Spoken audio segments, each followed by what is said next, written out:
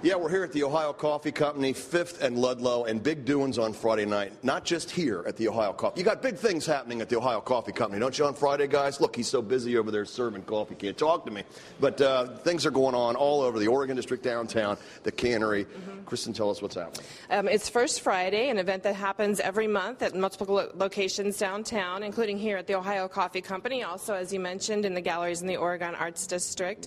The 2nd Street National City Market is also open until 8 o'clock that night, the Dayton Visual Arts Center. And also we have some different activities going on in the Cannery Art and Design Center in the Cannery area.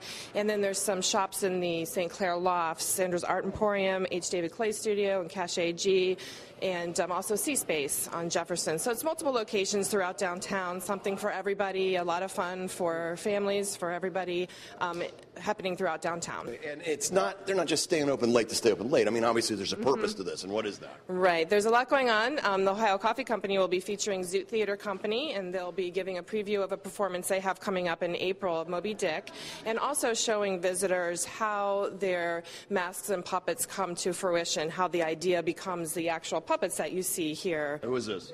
This is Gary the Oompa Loompa from That's very Willy Wonka and the Chocolate Factory at Oakwood High School. You guys really put a lot of work into that.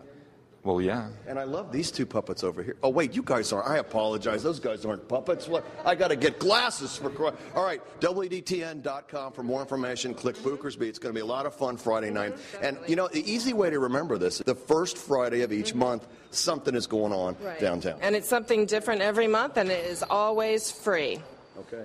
From downtown Dayton, Jim Booker. Hold on before we sign off. Guys, I apologize about the puppets. We've got legal representation if you need it. 2 News on your side. I've got cards I can hand out. I apologize.